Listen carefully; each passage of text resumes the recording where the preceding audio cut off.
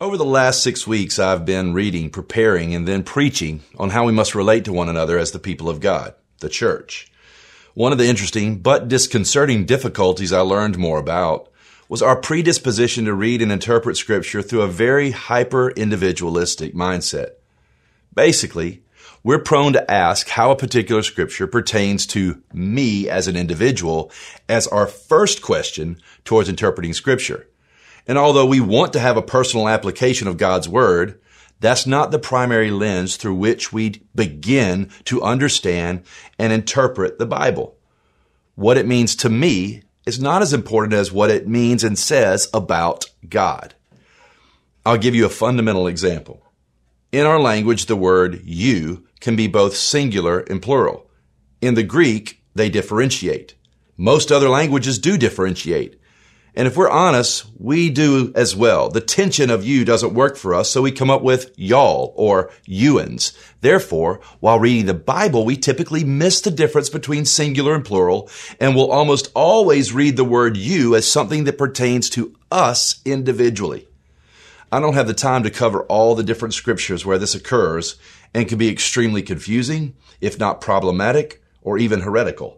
But I will encourage you toward a relationship with the body of Christ that should help avoid these interpretive errors. Make sure you're not reading the Bible alone. Now, I'm not saying you have to have someone physically beside you while you read the Bible. God knows I have to have absolute silence to read and comprehend anything. But what I am encouraging you is to a robust community of believers, which you freely communicate with and share what you're learning about from Scripture. In a recent article that I was reading about how John Wesley read the Bible, it describes what I'm talking about as reading the Bible in conference with others. Others could be books from authors that are no longer living, or it could be actual living people you converse with, but you're open to hearing something that may be different than your current belief. And I'm not talking about historical creeds or essential beliefs, but other areas of our lives where the Bible has something to say if we're willing to hear, different than maybe what we believe. I love this quote from the article. It is vital that we do not limit our dialogue partners to those who are most like us or those with whom we already agree.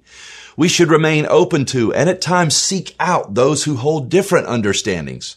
Otherwise, we are not likely to identify the places where our present understanding of something in Scripture, usually shared with those closest to us, might be wrong. If we want to be people of the Word who read and understand it correctly, then we must be willing to do the hard work of reading the Bible outside of the echo chambers of our own minds. The Holy Spirit will help us as we yield to His direction and pray for His illumination. He will also put people in our lives that can help us. And I want to encourage you, all of you, to make sure to spend time in God's Word alongside other people in the body of Christ. As always, we're better together.